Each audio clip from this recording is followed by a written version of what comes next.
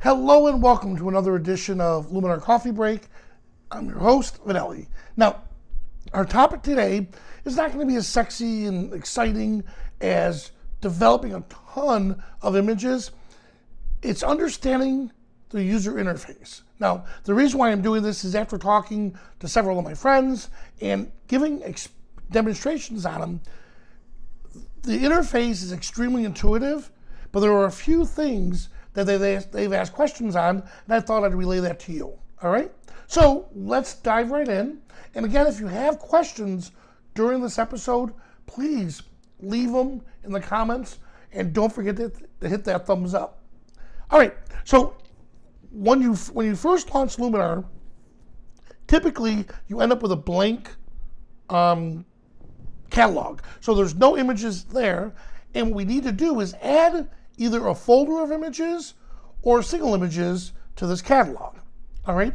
So there are three ways you could use Luminar. So you can use Luminar as a standalone program, which we're doing right now, as a plugin for Lightroom or for Photoshop, or you can use it strictly as a single image editor. Let me show you what I mean by that.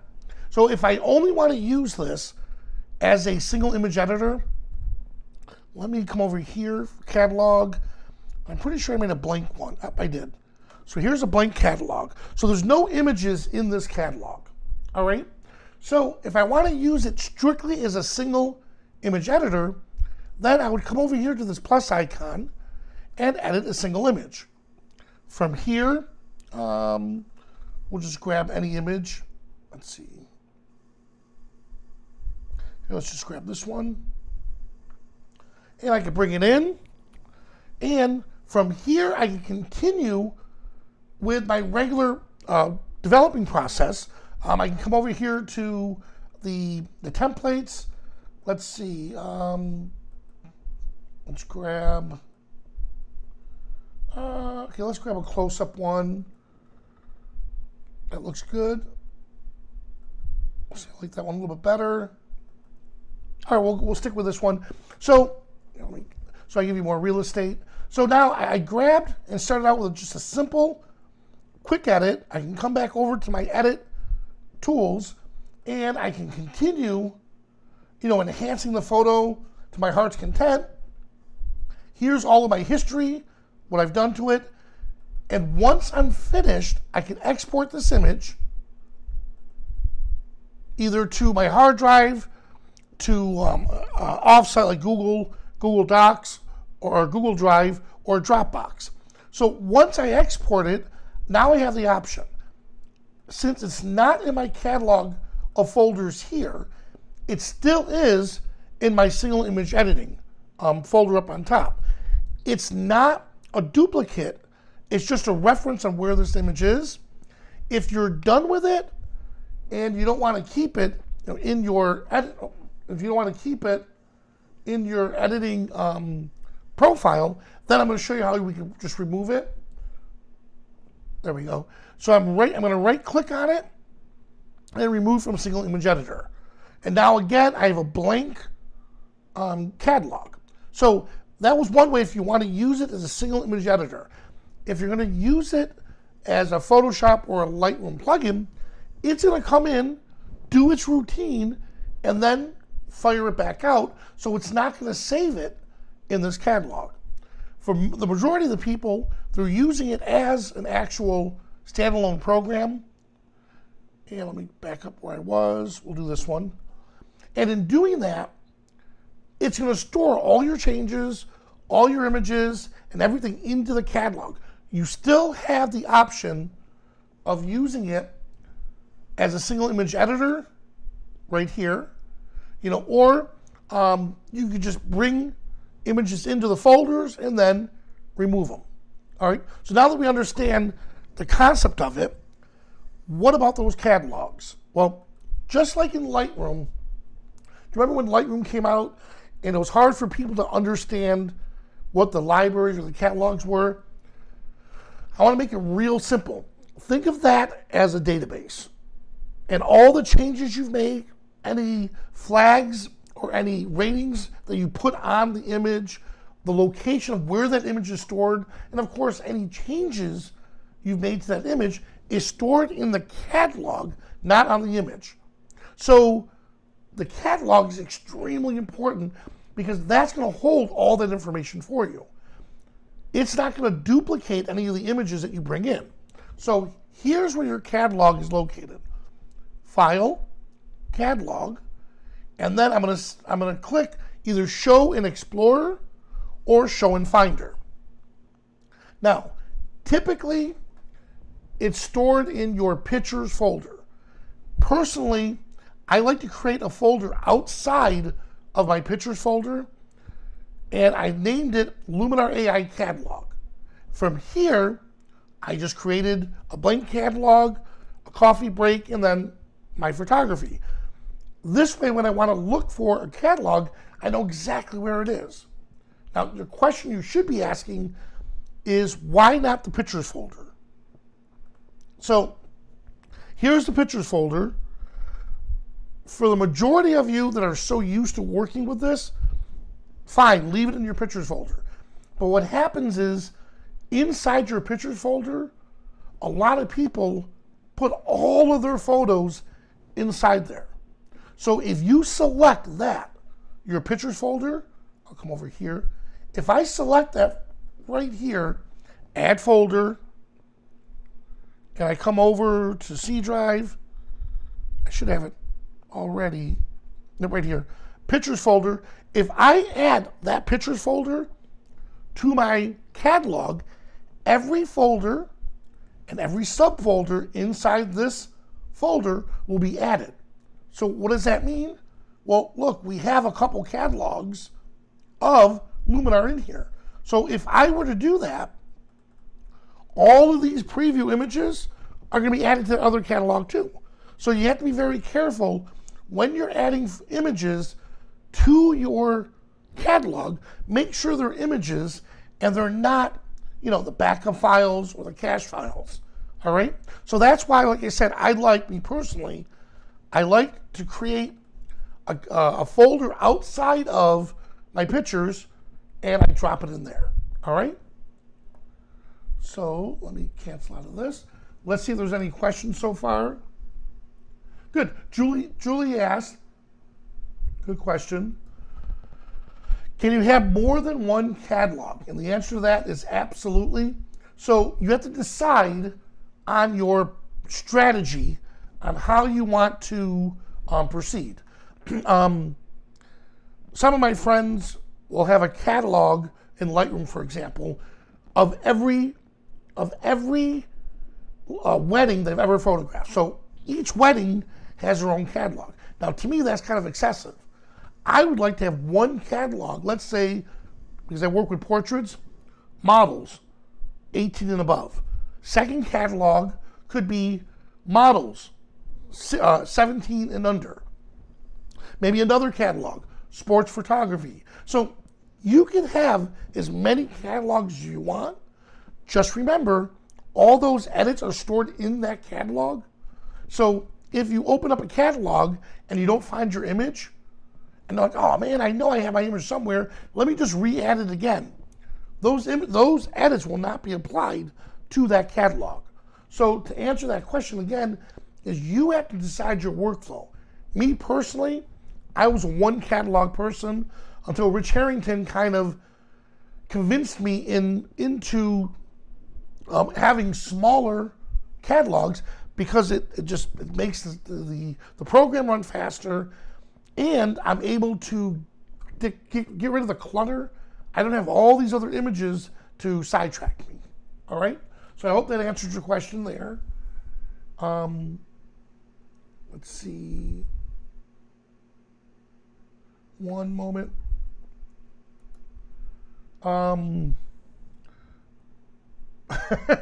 Okay, good. So, since there seem to be no options available, back to the video.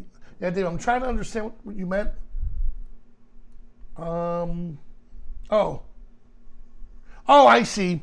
Thank you.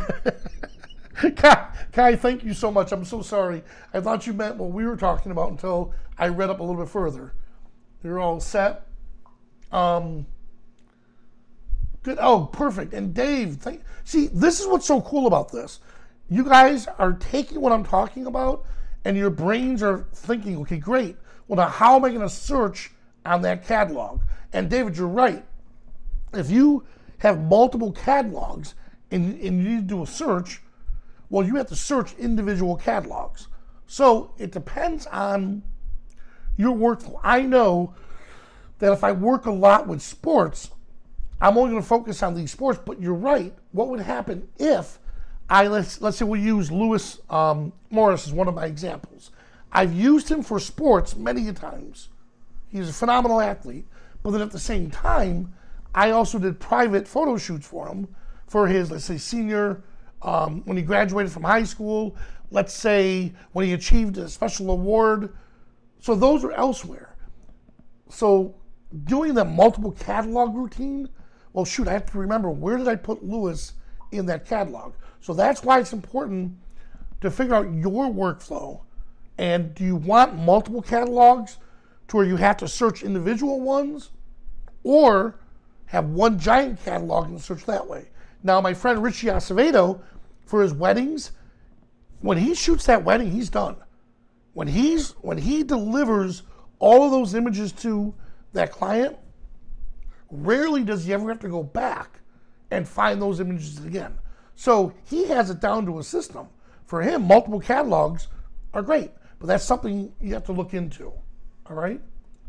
Let's see. Oh, perfect. All right. Good. Having images saved on external drives, perfect. So if you have images on external drives, now, I am a Drobo ambassador, so I teach 3-2-1 backup. 3 copies of your data, 2 stored locally, 1 stored off-site. I am a huge fan of a Drobo, or even if you went to Synology or I'm trying to think, Western Digital. So those are called a RAID system. If you have that many hard drives, it's best to put them into an enclosure. This way, it'll show up as E drive or whatever drive you want as one big drive, and now you have all of them in there. So if you're at that stage in your photography, do you have more than 4 terabytes, actually more than 6 terabytes of data, look into a RAID system that you can put them all on there. If you don't want to go that route, and that's okay, then make sure you label each of those hard drives. So inside Luminar, you know hard drive 1. These are the images on there. Then when you plug in that hard drive, they'll appear in Luminar. When you unplug them, you'll get that little sign in the top left, the warning sign that tells you they can't find it, and that's because it's off of the external drive. All right? So I hope that helps you on that end. Good, let me get back to here. Good. Good job, guys. Good. I'm really loving saving catalogs. Well, yeah, you're right. I've gone that route too, Ralph. Or if I deleted the catalog by accident. Well, great. All right, so now we have the catalog. It's funny, I did this same episode for our Insiders program, and catalogs was #1 on that list that people want to get the mystery out of. All right, and so while I'm here, I might as well do the mystery. Let's go back to the catalog and show and explore. Now, the most important file in this catalog is right here. This Luminar AI, the extension, that is your catalog. Whatever you do, protect that with your life, because that stores all your edits. For Mac users, you'll have another folder up here called History. And History has all the history of everything you've done to those images. So those two, that folder and that file, are crucial. Make sure you back those up, put them off on another hard drive, just in case something happens. You want to make sure you have those two safe. The other two, or the other 3, in this case here, you could delete those if you're having issues with your catalog. let's say the images aren't redrawing, you could have an issue with the preview cache. Maybe you shut the system down, turn it back on, shut it back down, and it didn't have enough time to do the preview cache properly. Sometimes just deleting that and letting it rebuild itself fixes that issue. If it starts to move a little slower than expected, you may want to delete the cache folder. And what's neat also is typically Luminar does all this for you. So right now, this image here, or this catalog, on the 21st, on the 6th, the 3rd, the 5th, and the 6th, it created its own backup for me. So I didn't have to worry about creating the backups. It did it. So if it wouldn't open, it would go to that one backup on the 6th. Doesn't work? Okay, go shut down, reboot, try the 5th. If that didn't work, shut down, go back up. The 3rd, boom, now it's working again. So it kind of takes care of itself, which is pretty cool. But like I said, those can be erased. But what can't be erased is that right there, that file. And if you're a Mac user, history. All right? So let me get back here.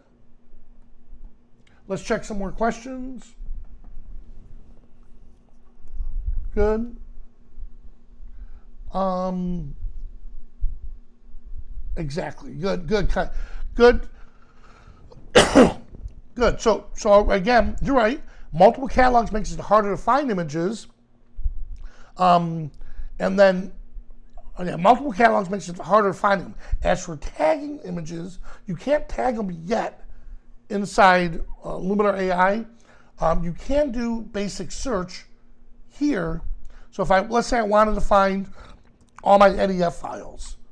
Well, there's 2 of them that they found. So these are NEF files. If I wanted to search, let's say, JPEGs, they found 106 JPEGs. I know that's called butterfly. Let's say I want to search on butterfly. It'll show me one image, and there it is. So it's not a robust, oh wow, this is so amazing search. It's a basic search for the basic needs that you need. All right? So now that we have that set, let me go back to coffee break.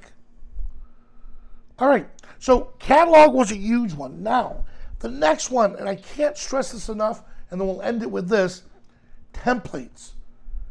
Templates are the nuts and bolts of AI right now. I'm in love with the concept of it.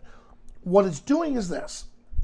All the looks you've created in the past, or all the new templates that they're creating from this point on, are stored in your templates folder. Now, if I click on the star icon, this is going to show me ones that have been purchased. These are the user templates I've created inside Luminar AI. Legacy, I can click on it. There we go. Legacy are all the ones I've created in version 4 that I got to carry over into this one.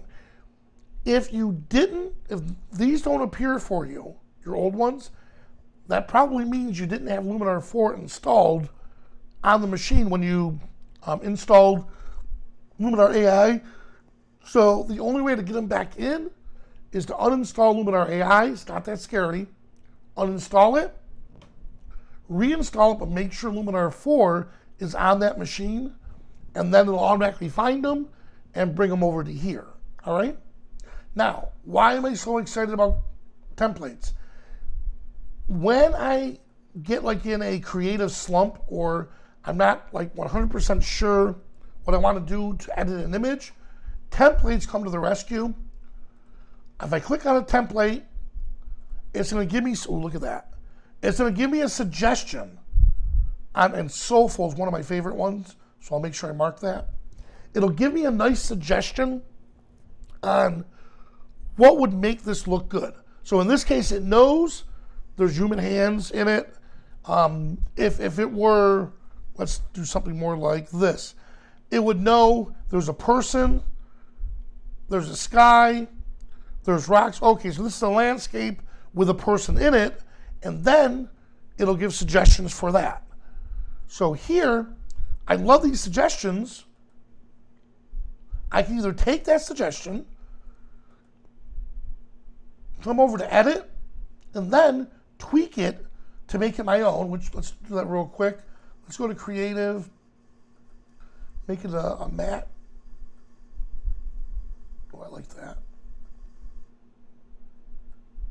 Maybe not as much, right about there. We get a little color toning maybe. Let's see. Nope. Oh, because we converted it to black and white, so we don't have it, but that's fine. All right, I like it, but you know, I do want to add just a little bit of film grain. There we go. All right. Before, after, beautiful. This will look like a beautiful engagement shoot. Then I can come down here, save it as my own. Now, yes, soon you'll be able to edit this here. Right now, that's something tech support knows about. So if I come back over to my templates and I look at the ones that I've created, here it is. And I'm going to rename it. Oh, let me go back to it. Edit, rename, and I'm going to call this black and white. Maybe engage. All right, and now I have it. So now when I have another engagement shoot, I can remember, oh yeah, I remember what I did with that image. That looks really cool. Let's do another one like that, and boom, there's my template, and I'm ready to go. So it's taking looks and presets to a totally different level. So instead of you having to flip through thousands of looks, thousands of presets, thousands of templates, you're letting it analyze it for you and then giving you suggestions on what it feels, hey, this made me pretty good, and then you take those. And then after a while, you start creating your own favorites, and now you have those set. All right? Let's check some of the questions here. Let's see. All right, Dima Z. Okay, can we export straight to a parent folder without the need to search or browse for an export? Okay, yeah, so with the exporting, so let's say we're right here in the catalog, all right? So notice I don't have anything open. If I just come over here to export to disk, here it is, all right? So yeah, I can't export it, just right click, export, here it is. Or if I click on an image, here's the shortcut key. Shift, Control E, or is it Shift, Command E for Mac? And then you can export your image. I hope that answered your question on that end. Good. Let's see what else we got. All right. Let's see. If your catalog has raw files and I edit, do you recommend I export back to my catalog? Oh, as a JPEG or as a TIFF? Good. Now, that's a really good question. And again, this is going to be a preference that you got to come up with. Let's say a lot of times I'll create a folder here. Let's just, let's say Coffee Break. I'm going to create a folder inside Coffee Break. And these can be called to be processed.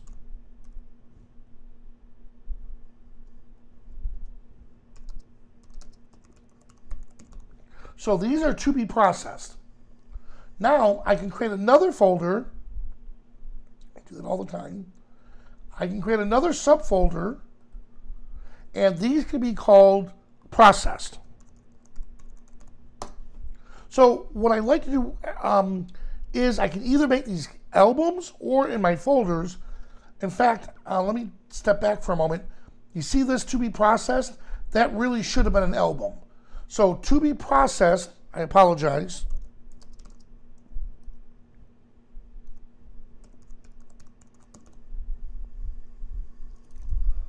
There we go.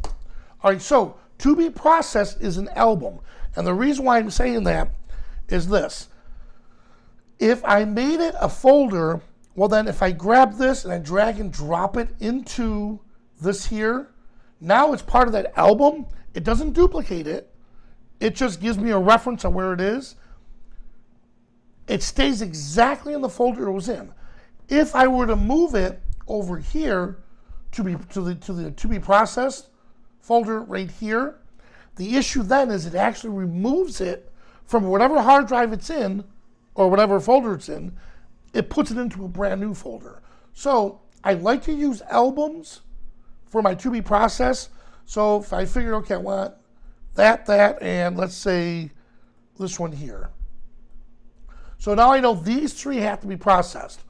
Once I process them, now you have the option. You can export them to the process folder. So, or whatever folder you want in them. By doing that, now they're in the same directory, the same folder that you have your images in. Now you could export it as a JPEG or a TIFF to the actual folder itself if you don't mind having the, let's see if I have one here. If you don't mind having, let's say, the original right next to the raw, then export it right back to that same folder. If you want to export it out to another, folder where you know that these have been processed, maybe upload to your website, social media, or store them on your computer as these are my processed photos, then that's another option. All right? So the whole key here is this. The goal at Skylum is to give you tools to help you increase and become more proficient with your workflow, not to bog it down. So if this works, let's say for us, but it may not work for you. You may say, no, Fidelity, I like keeping them side by side. Here's why. Perfect. Then that's the route you go. Our goal is to make your life a lot easier when it comes to processing. All right? So let's see one more question. Yes. Okay, yes, Demo. So you can make it go straight to the to that folder. So you can tell it, let's say, so this folder here, for example, is, so this is in photography coffee break, and it's in the root folder of coffee break. So if I were to export this right now, I would have to tell it here where to go. So it doesn't automatically go into that particular folder for you. You have to search and put it where it is. All right? Great. Awesome. Well, guys, in the parent folder, yes. All right, guys. Well, hey, thank you so much. This has been extremely helpful. We're going to try something a little bit different. On Mondays, we're going to try to do more of a technical side of Luminar, to where is your catalog folder, or best installation tips, or maybe SSD drives, or where to store your Luminar catalog is a huge one, and what type of hard drives would be good, what type of screen resolution. Some people were asking about Wacom tablets and about masking and stuff. Those are the things we can review on Mondays. Not every Monday, but majority of Mondays will be that. Angela, myself, and the rest of the team are trying to come up with the entire month of shows, so you can go in, you can actually see which show will be when, and then if those shows, hopefully all of them will, if those shows pertain to you, you can capture those shows and you can attend them. All right? Well, guys, thank you so much for joining me, and I'll see you at the next coffee break.